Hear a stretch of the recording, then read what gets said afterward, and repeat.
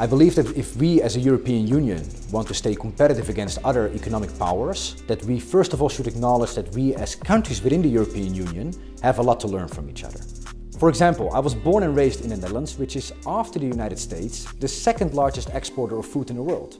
Now I want to bring this Dutch agriculture technology to Croatia to build a self-sufficient food supply in this country that might eventually even lead to further exports again.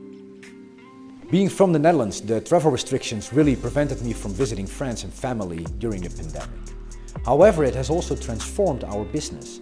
A few years ago, I would have never imagined that we could be working from home, and now it became our new standard.